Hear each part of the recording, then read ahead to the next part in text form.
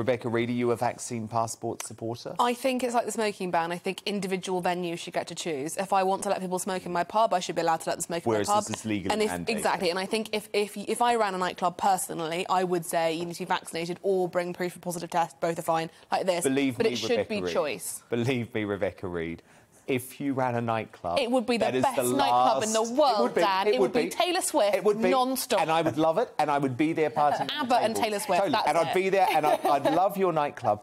But I promise you, if you were running a nightclub, the last thing you would do is introduce one of these tests, because the logistics behind vaccine passports... I mean, clearly I'm completely... You just go like this on your phone, don't you? It's not difficult. No, it is difficult. I went to the... Because what you're doing is you're turning bouncers. When you go to the theatre, you have to... Like, I've been recently, you've been recently. You either have to show a vaccination thing or you have to show them that you've had a test. Yeah, and you're turning security staff members, essentially... It takes 30 seconds. It's really quick. Some type of customs official. It's super... It's really smooth. It's really not hard. I admit with drunk teenagers it's probably harder. Exactly. I accept that.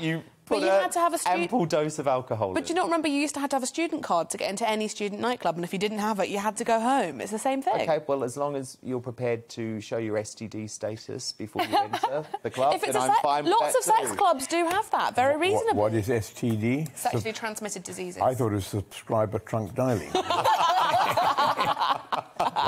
wasn't my day.